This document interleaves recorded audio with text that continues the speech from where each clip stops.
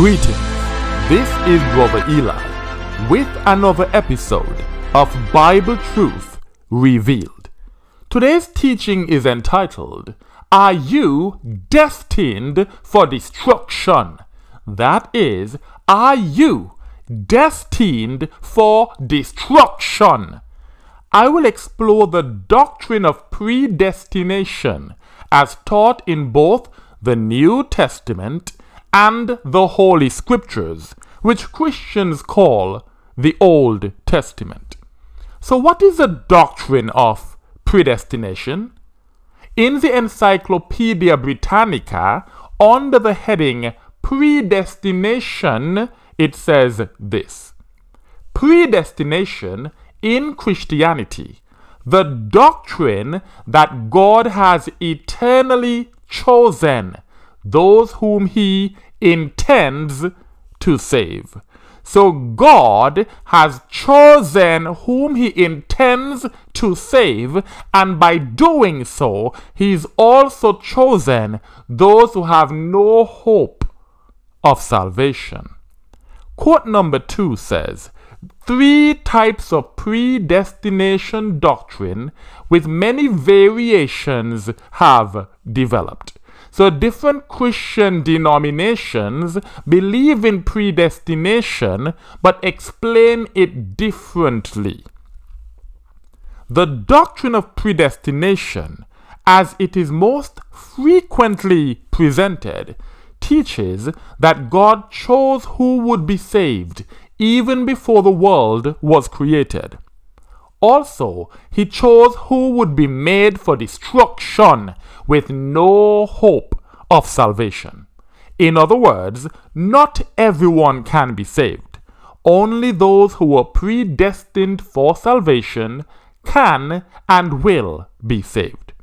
Naturally, this doctrine is rejected by most Christians, as it contradicts John chapter 3 verse 16 and other passages in the New Testament that suggest that God loves everybody and wants everyone to be saved. Let's look at John chapter 3 verse 16 in the King James Version of the Christian Bible. John chapter 3 verse 16 says, For God so loved the world that he gave his only begotten Son, that whosoever believeth in him should not perish, but have everlasting life. Most Christians interpret this to say that God loves everybody so much that he gave his Son to die so that those people who believe in him would not perish, but have everlasting life. That means that salvation is available to everyone. Now let's see if that's true according to the Holy Scriptures. I will be reading from the Brenton Septuagint translation.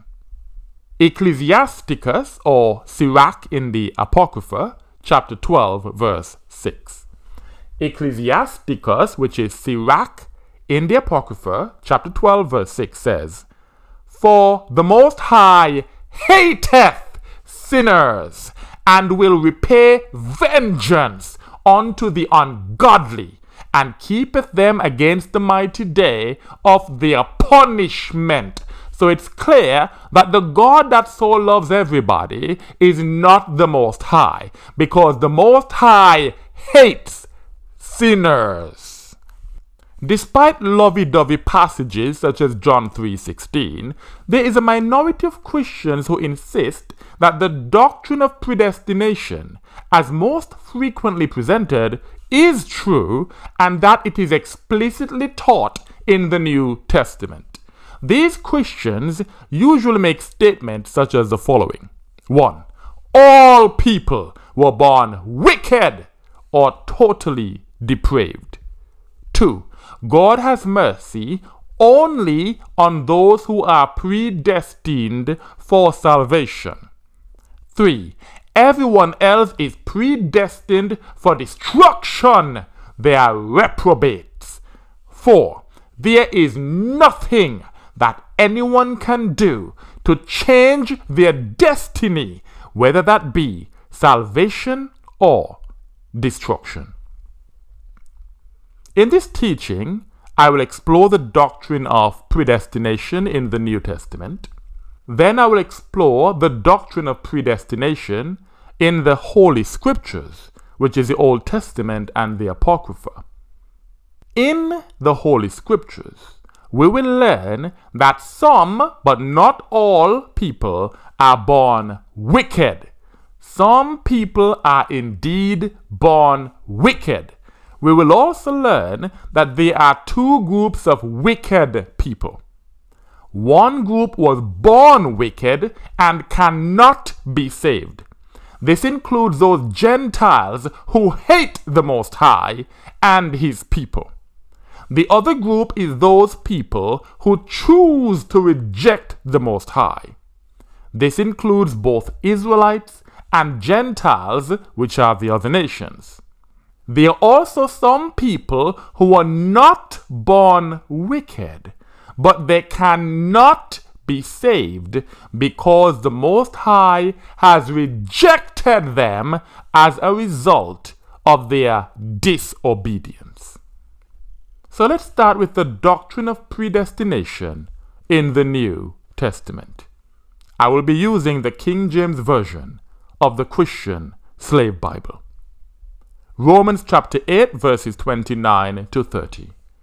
Romans chapter 8 verses 29 to 30 reads thus: For whom he did foreknow, he also did predestinate to be conformed to the image of his Son, that he might be the firstborn among many brethren. Moreover, whom he did predestinate, them he also called. And whom he called, them he also justified. And whom he justified, them he also glorified. So we see that according to Romans chapter 8, God foreknew or knew beforehand certain people. And these people he predestinated. He determined their destiny, which means that they can and will be saved. Those people who were predestinated are the ones who are called, justified, and glorified. This doctrine continues into Romans chapter 9. So I will read Romans chapter 9, verses 11 to 24. That's Romans chapter 9, verses 11 to 24. It reads thus: For the children being not yet born, neither having done any good or evil, that the purpose of God according to election, and election means choice, might stand, not of works, but of him that calleth. It was said unto her, The elder shall serve the younger. As it is written, Jacob have I loved, but Esau have I hated. So it's saying here that before Jacob and Esau were born, before they had a chance to do any good or evil, that God's purpose, which means his choice, might stand, he determined beforehand, he predestined that Jacob could be saved, while Esau couldn't. He loved Jacob, but hated Esau. Verse 14. What shall we say then? Is there unrighteousness with God? God forbid!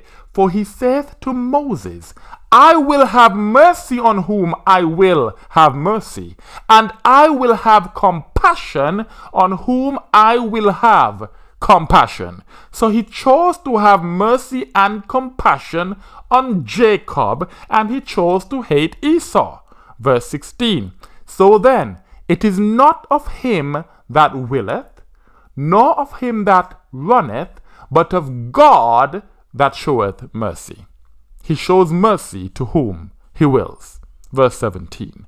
For the scripture saith unto Pharaoh, even for the same purpose have I raised thee up, that I might show my power in thee, and that my name might be declared throughout all the earth. And we know he did not show mercy to Pharaoh, because Pharaoh was destroyed. Verse 18. Therefore hath he mercy on whom he will have mercy, and whom he will, he hardeneth. So this is the doctrine of predestination in the New Testament. Verse 19. Thou wilt say then unto me, why doth he yet find fault? For who has resisted his will?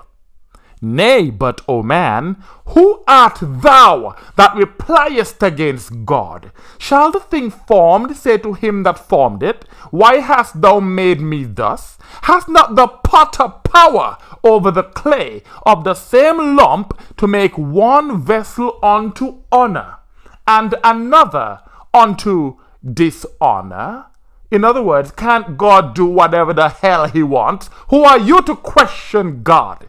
Verse 22.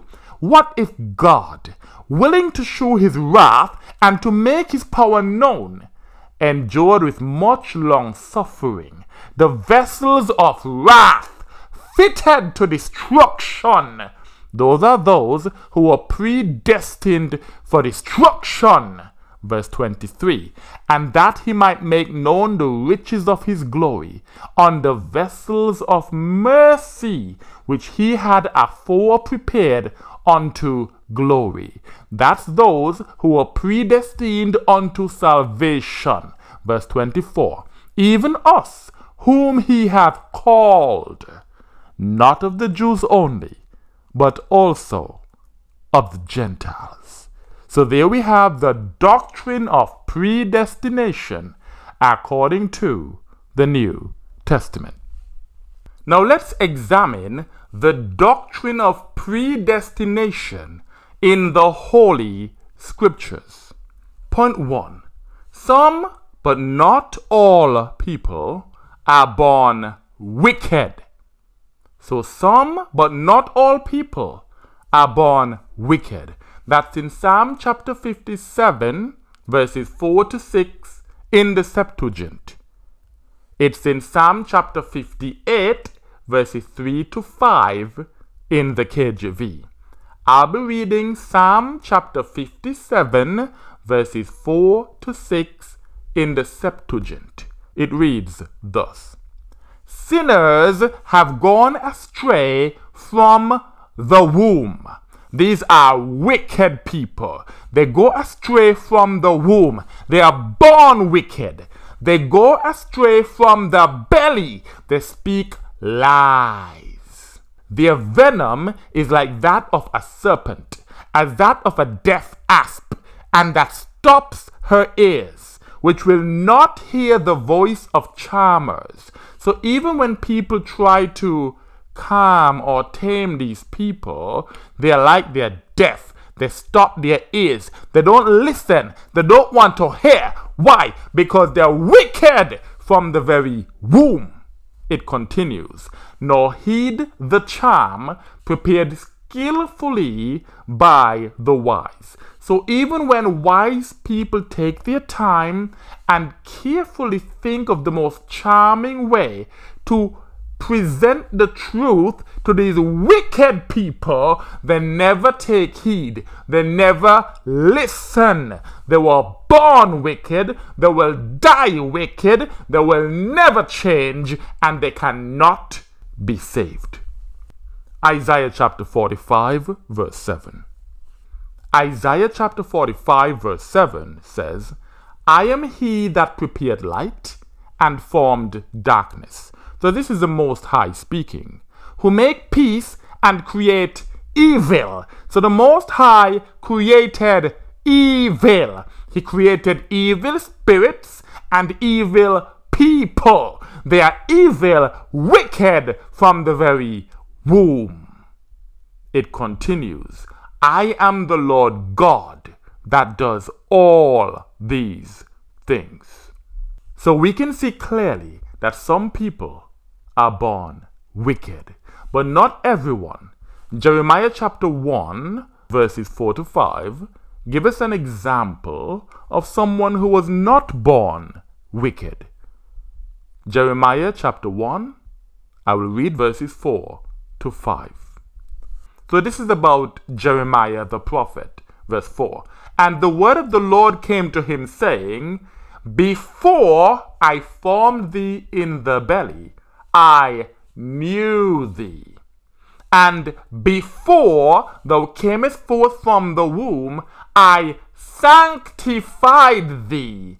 I appointed thee a prophet to the nations. So Jeremiah is an example of someone that the Most High sanctified. He set apart. He prepared him and appointed him to be a prophet to the nations. Jeremiah was not born wicked. Not everyone is born wicked. Number 2. There are two groups of wicked people. One group was born wicked, like we've just demonstrated, and they cannot be saved. This group includes those Gentiles who hate the Most High and his people. Exodus chapter 9, I'll read verses 27 to 30 and verses 33 to 35. That's Exodus chapter 9, verses 27 to 30 and verses 33 to 35. It reads thus.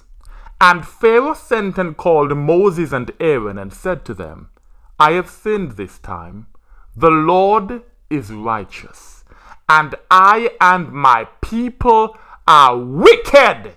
Pharaoh has just admitted that he and his people were wicked. Verse 28. Pray then for me to the Lord, and let him cause the thunderings of God to cease, and the hail and the fire, and I will send you forth, and ye shall remain no longer. So he is being plagued by the Most High God. He admits that he's wicked, and he's begging Moses and Aaron to pray for him so that this plague would stop. And he's promised to let the children of Israel go like the Most High has demanded. Verse 29. And Moses said to him, When I shall have departed from the city, I will stretch out my hands to the Lord, and the thunderings shall cease, and the hail and the rain shall be no longer, that thou mayest know that the earth is the Lord's. But as for thee and thy servants, I know that ye have not yet feared the Lord. They don't fear the Lord because they are wicked people. They were created wicked and they are fit for destruction. They have no fear of God in their hearts. Verse 33. And Moses went forth from Pharaoh out of the city and stretched out his hands to the Lord. And the thunder ceased, and the hail and the rain did not drop on the earth. And when Pharaoh saw that the rain and the hail and the thunder ceased, he continued to sin. This is because he was wicked, just like he admitted. And he hardened his heart and the heart of his servants, because they too were wicked. Verse 35. And the heart of Pharaoh was hardened, and he did not send forth the children of Israel, as the Lord said to Moses. He did not fear the Most High God, so he did not keep his promise to let the children of Israel go. In the same chapter, chapter 9, we'll read verses 13 to 16. That's Exodus chapter 9, verses 13 to 16. It says, And the Lord said to Moses, Rise up early in the morning, and stand before Pharaoh, and thou shalt say to him, These things says the Lord God of the Hebrews. It does not say the Lord God of everybody. He is the Lord God of the Hebrews. And he has a message for the Egyptians, which are not his people. It says, send away my people. Those are the Israelites, that they may serve me. For at this present time do I send forth all my plagues into thine heart, and the heart of thy servants, and of thy people. So notice there's my people and thy people. So this nonsense that people like to say, that we're all one people, you will not find that in the Hebrew scriptures. It continues, that thou mayest know that there is not another such as I in all the earth. There's no other God like the Most High God of Abraham, Isaac, and Jacob in all the earth, despite what Christians would like to believe.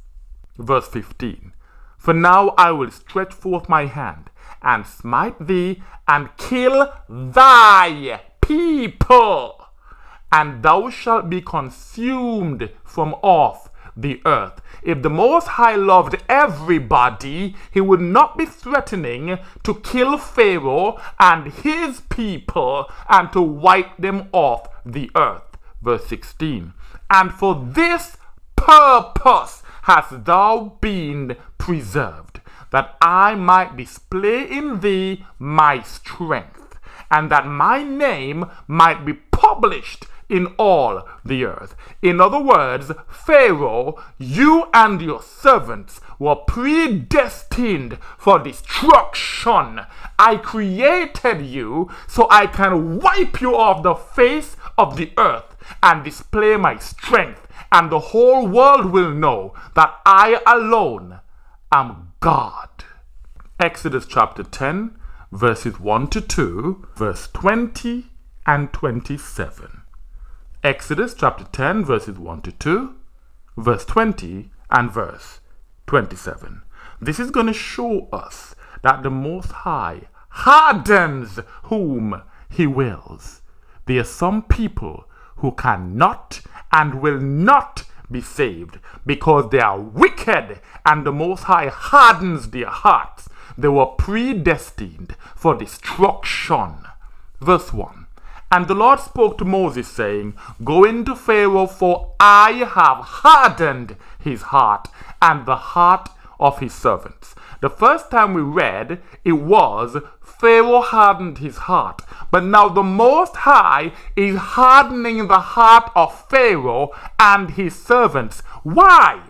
It says that these signs may come upon them, in order that ye may relate in the ears of your children and to your children's children, in how many things I have mocked the Egyptians, and my wonders which I wrought among them. And ye shall know that I am the Lord. The Most High hardened Pharaoh's heart and the hearts of his servants, so that they could not change even if they wanted to. They were predestined for destruction, and there was no way that they were going to avoid that destruction. There was nothing they could do about it, because this was their destiny. Verse 20. And the Lord hardened the heart of Pharaoh, and he did not send away the children of Israel.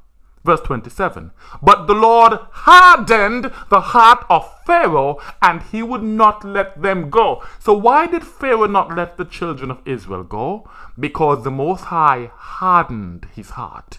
Why? So he could destroy him. He could mock him. And the world would see there is only one God. The God of the Hebrews. The God of the Israelites. He does not love everybody. If he did, he would have never done this to Pharaoh and his people. Exodus chapter 14, I will read verse 4, verse 8, verses 17 to 18, and verses 26 to 30. That's Exodus chapter 14, verse 4, verse 8, verses 17 to 18, and verses 26 to 30. It reads thus. and I will harden the heart of Pharaoh, and he shall pursue after them. So he wants Pharaoh to chase after the Israelites after he's let them go. And I will be glorified in Pharaoh and in all his host, and all the Egyptians shall know that I am the Lord. And they did so. Verse 8, and the Lord hardened the heart of Pharaoh, king of Egypt, and of his servants, and he pursued after the children of Israel, and the children of Israel went forth with a high hand. Pharaoh has to do what the Most High is forcing him to do, because the Most High hardened his heart. He couldn't change his mind even if he wanted to.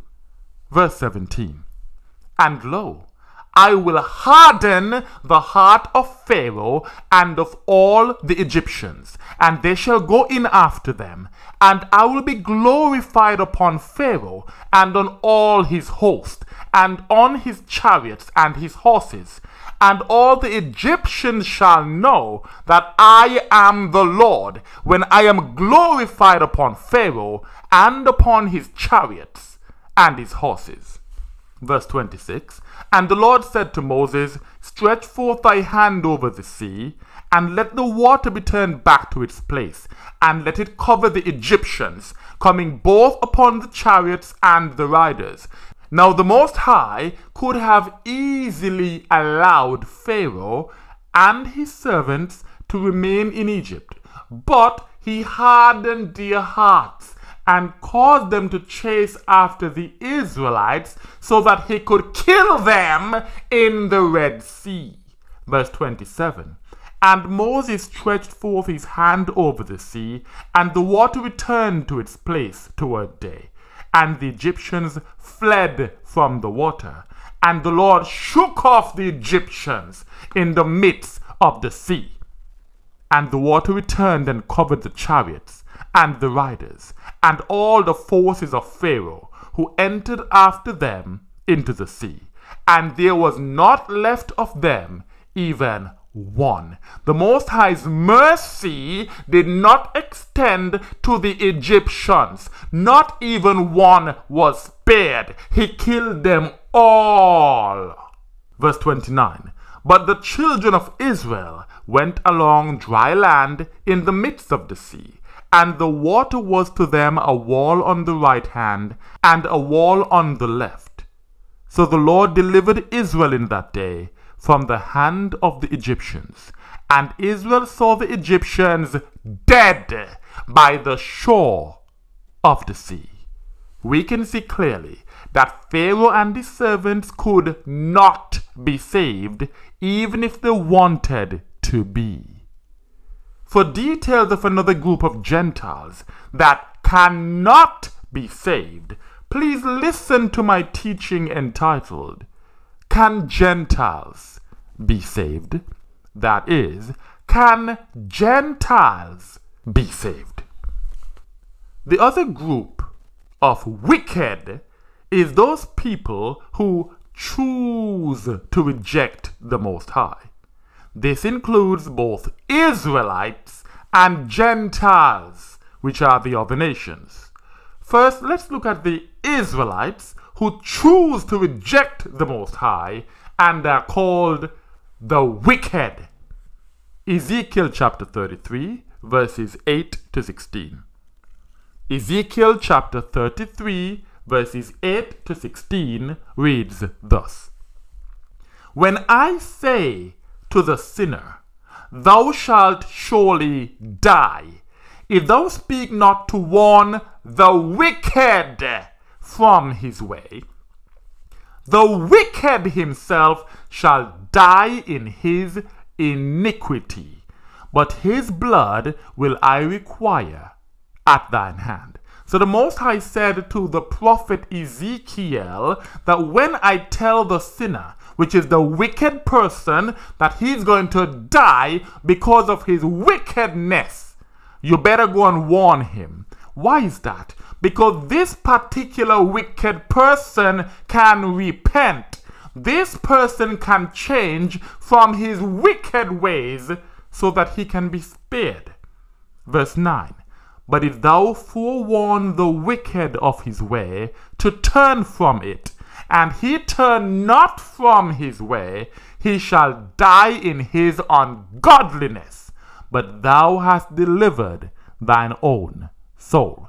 This shows it is possible for this wicked person to turn from his wickedness. Verse 10. And thou, son of man, say to the house of Israel. So these wicked people that the Most High is referring to are Israelites, the house of Israel. Thus have he spoken, saying, our errors and all iniquities weigh upon us, and we pine away in them, and how then shall we live? Say to them, thus saith the Lord, as I live, I desire not the death of the ungodly. Remember, the Most High desired the death of Pharaoh and his servants.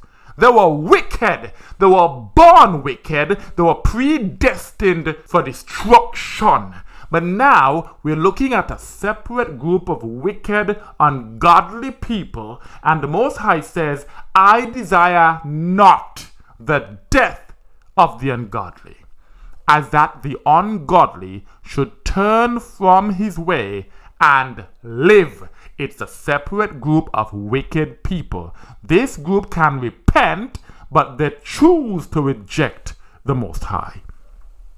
Turn ye heartily from your way, for why will ye die, O house of Israel? It's speaking to the wicked of the house of Israel. Verse 12. Say to the children of thy people, the righteousness of the righteous shall not deliver him in the day wherein he errs.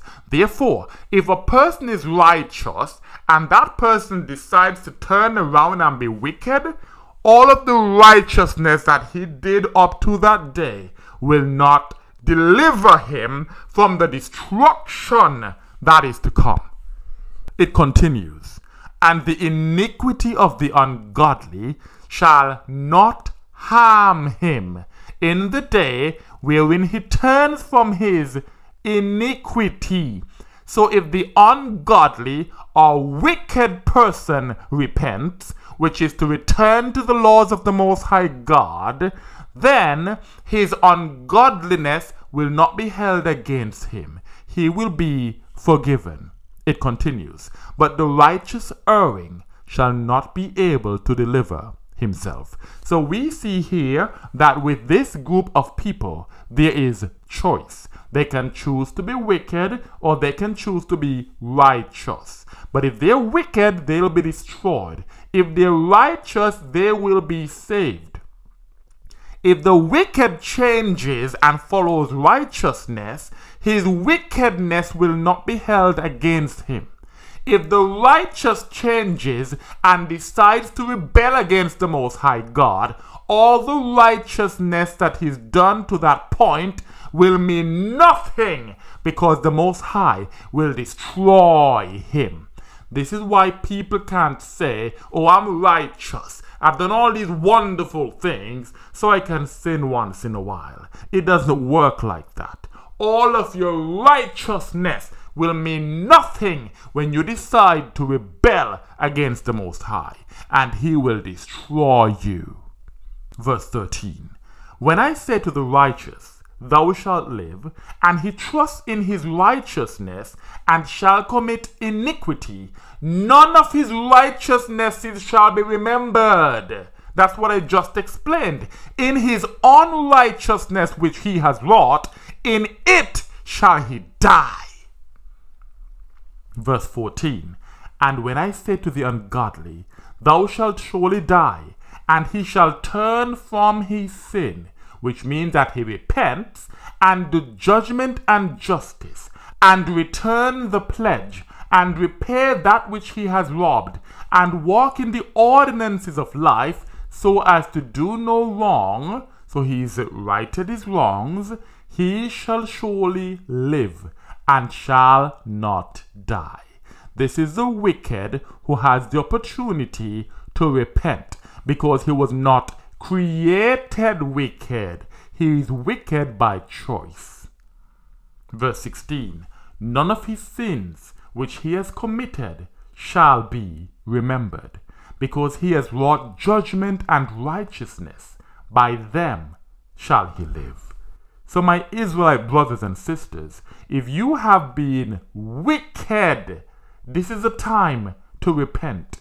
Do that which is right, and the Most High will forget all the evils you've committed. And you can be saved if you continue in righteousness. Now let's look at Gentiles who were not born wicked, but chose to be wicked. Genesis chapter 18, verses 20 to 33. That's Genesis chapter 18, verses 20 to 33. It says, And the Lord said, The cry of Sodom and Gomorrah has been increased towards me, and their sins are very great, meaning they are wicked. Verse 21. I will therefore go down and see if they completely correspond with the cry which comes to me, and if not, that I may know. So the Most High came down to see if the things that were reported to him about Sodom and Gomorrah, the things that he heard about them, were exactly so. Were they as wicked as he heard? If the Most High had created the people of Sodom and Gomorrah to be wicked, meaning if they were born wicked, there would be no need for him to come down and check whether what he heard about them was true. So we know that the people of Sodom and Gomorrah were wicked by choice. They were not born wicked. They were not created for destruction. Verse 22. And the men having departed thence came to Sodom, and Abraham was still standing before the Lord. And Abraham drew near and said, Wouldest thou destroy the righteous with the wicked? And shall the righteous be as the wicked? So as far as Abraham is concerned, there should be righteous people in Sodom and Gomorrah. Verse 24. Should there be 50 righteous in the city? Wilt thou destroy them? Wilt thou not spare the whole place for the sake of 50 righteous, if they be in it? By no means shalt thou do as this thing is, so as to destroy the righteous with the wicked, so the righteous shall be as the wicked. By no means. So Abraham is saying, there's no way that you, Most High, would destroy the righteous with the wicked if there are sufficient righteous people in Sodom and Gomorrah. It continues, Thou that judgest the whole earth, shalt thou not do right? He knows that the Most High is a righteous judge, and there's no way he's going to destroy the righteous with the wicked. Verse 26, And the Lord said, If there should be in Sodom 50 righteous in the city, I will spare the whole city and the whole place for their sakes. So if there's 50 righteous people, I won't destroy it. And Abraham answered and said, Now I have begun to speak to my Lord, and I am earth and ashes. But if the 50 righteous should be diminished to 45, so if there's only 45 people who are righteous, wilt thou destroy the whole city because of the 5 wanting? And he said, I will not destroy it, if I should find there 45. The word find tells us that the Most High is going to have a look. And when he looks, if he finds 45 righteous people, he will not destroy the city. There will be no point of him looking to see if there was 45 righteous people if he had created them wicked. Again, the people of Sodom and Gomorrah were not born wicked. They chose to be wicked. They were not created for destruction. Their destruction was the result of their choice to be wicked. Verse 29. And he continued to speak to him still, and said, But if there should be found there 40, so he's still negotiating, and he said, I will not destroy it for the 40's sake. And he said, Will there be anything against me, Lord, if I shall speak? But if there be found there 30, and he said, I will not destroy it for the 30's sake. And he said, Since I am able to speak to the Lord, what if there should be found there 20?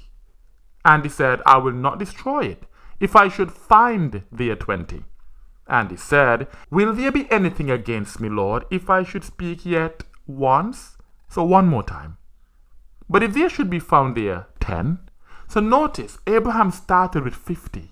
He's now down to 10. And the Most High is promising him, if I find these righteous people that you hope are there, I will not destroy the city. It says, and he said, I will not destroy it for the 10's sake. So the Most High knows that there is a chance that there will be 10 righteous people in Sodom and Gomorrah, because he did not create them wicked. They were not born wicked.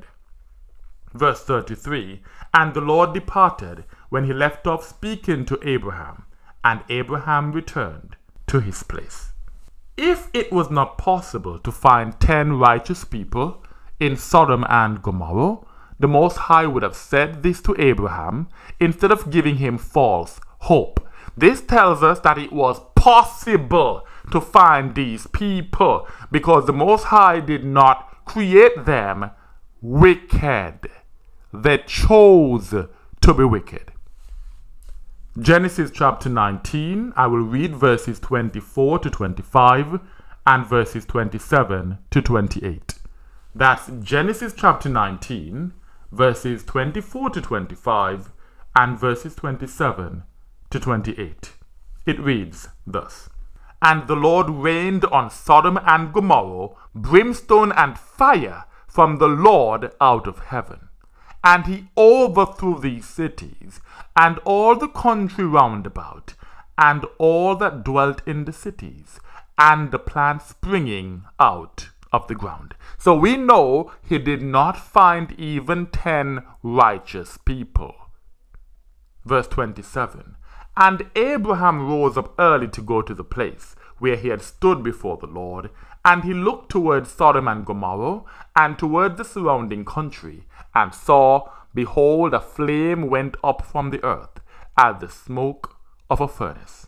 So Abraham only discovered that there were not even 10 righteous people in Sodom and Gomorrah when he saw that the Most High had destroyed it.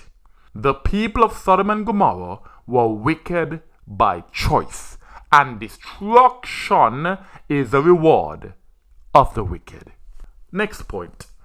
Some people who are not born wicked cannot be saved because the Most High has rejected them as a result of their disobedience. So they were not born wicked, but they get to a point where it's impossible for them to be saved because the Most High has rejected them as a result of their disobedience. This is why we have to obey the Most High while we can. 1 Kings chapter 15 in the Septuagint is 1 Samuel chapter 15 in the KJV. So I'll be reading 1 Kings chapter 15 verses 10 to 11. This is in 1 Samuel 15, 10 to 11 in the KJV, and it reads thus. And the word of the Lord came to Samuel, saying, I have repented that I have made Saul to be king. So the Most High is regretting his decision to make Saul the king of Israel. For he has turned back from following me and has not kept my word. So Saul chose to be wicked by disobeying the Most High God, by not keeping the word of the Most High God. And Samuel was grieved and cried to the Lord all night. 1 Kings chapter 16 verse 1, and verses 14 to 15. 1 Kings chapter 16 in the Septuagint is found in 1 Samuel chapter 16 in the KJV. I'll be reading verse 1 and verses 14 to 15. And the Lord said to Samuel, How long dost thou mourn for Saul, whereas I have rejected him from reigning over Israel? Fill thy horn with oil, and come, I will send thee to Jesse, to Bethlehem, for I have seen among his sons a king for me. The Most High has rejected Saul. It's now too late for Saul. Verse 14. And the Spirit of the Lord departed from Saul. That's what happens when the Most High rejects someone. He takes his spirit from them. And an evil spirit from the Lord tormented him. The Most High sends evil spirits to torment those people who are constantly disobedient, who reject the message to repent. Verse 15. And Saul's servant said to him, Behold now, an evil spirit from the Lord torments thee. So the Most High wants nothing to do with Saul. He took his spirit away from him and put an evil spirit on him to torment him. 1 Kings chapter 28 in the Septuagint is 1 Samuel chapter 28 in the KJV. I will read 1 Kings chapter 28 verses 5 to 7 and verses 15 to 16. Verse 5. And Saul saw the camp of the Philistines, and he was alarmed, and his heart was greatly dismayed. And Saul inquired of the Lord, and the Lord answered him not by dreams, nor by manifestations, nor by prophets. So now the Most High is ignoring him. Then Saul said to his servants, Seek for me a woman who has in her a divining spirit, and I will go to her, and inquire of her. And his servant said to him, Behold, there is a woman who has in her a divining spirit at Endor. So those who know this account know that this woman, who was a psychic, who had a divining spirit in her, she called up Samuel from the dead so he could speak to Saul. Verse 15. And Samuel said, Why hast thou troubled me that I should come up? And Saul said, I am greatly distressed, and the Philistines war against me, and God has departed from me, and no longer hearkens to me, either by the hand of prophets or by dreams. So Saul is confirming that the Most High wants nothing to do with him. He has departed from him. He no longer answers him. Saul was not born wicked. Saul chose to disobey the Most High, and the Most High responded by taking his spirit from him, putting an evil spirit to torment him, and then ignoring his prayers, refusing to answer his prayers. And the Most High does that to this very day to those who are intentionally disobedient. It continues, And now I have called thee to tell me what I shall do. And Samuel said, Why askest thou me, whereas the Lord has departed from thee, and taken part with thy neighbor? It is crystal clear that the Spirit of the Most High does not strive with man forever. When we are constantly disobedient, when we reject the words of the prophets, when we refuse to repent, there comes a time when the Most High says enough is enough. He takes his spirit away. He puts evil spirits on even his own people. He turns his back on those people, refuses to answer their prayer, and has nothing to do with them, because now they will receive the reward of the wicked, which means they will be destroyed and they cannot be saved. At this point, it is impossible for them to be saved, even if they want to be saved. Psalm chapter 144 in the Septuagint is Psalm chapter 145 in the KJV. I will read Psalm chapter 144 verse 20 in the Septuagint. It says, "The Lord preserves all that love him, but all sinners he will utterly destroy." So all sinners will be destroyed, whether they are Israelites or Gentiles. Every single sinner will be utterly destroyed. The only ones who will be saved or preserved are those that love the Most High, and we can demonstrate our love for the Most High by keeping his commandments. When the Most High rejected King Saul and turned his back on him, he made a choice to choose David as the next king.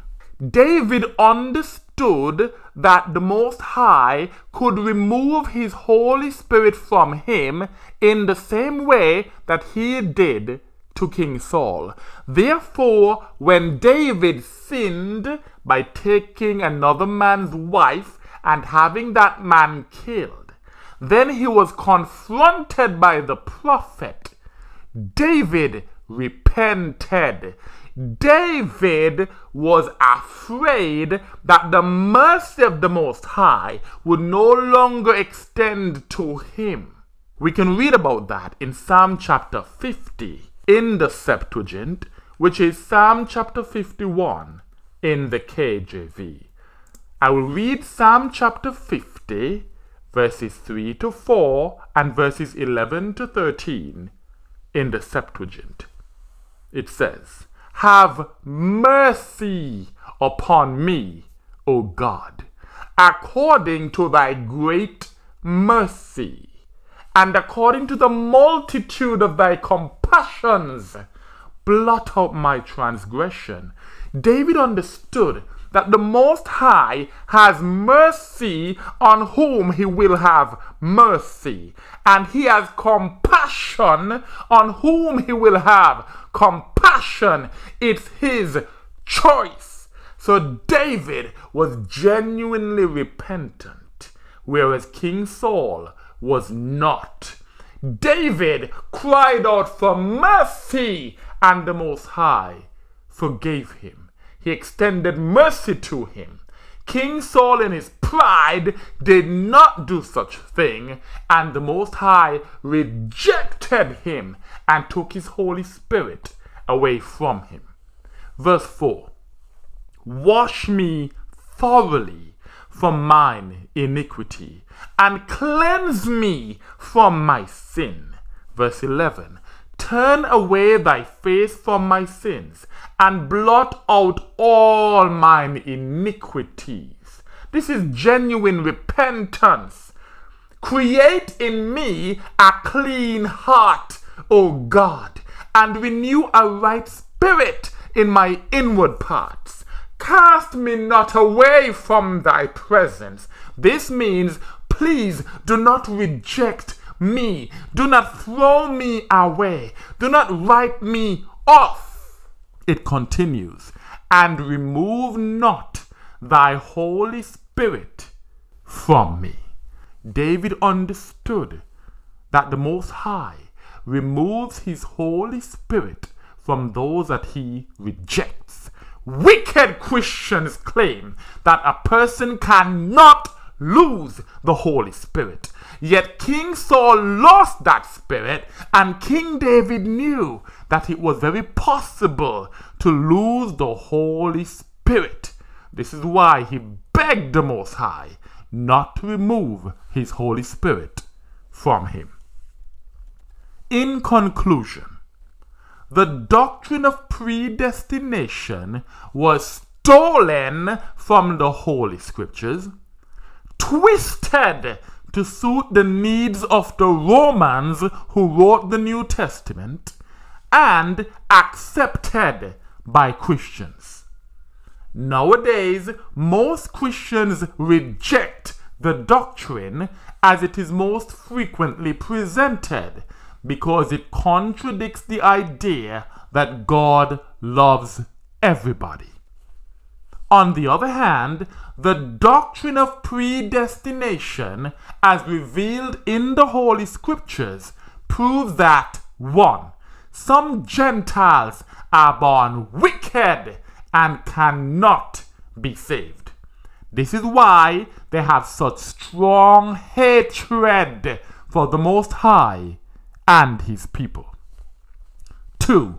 There are people, both Israelites and Gentiles, who are not born wicked, but choose to be wicked and reject the Most High. They will also be destroyed if they do not change their ways. And 3, some people who are not born wicked can no longer be saved, because the Most High has rejected them as a result of their disobedience. I pray that my people will serve the Most High only and keep His commandments while salvation is still available to them. And with that I say, Shalom.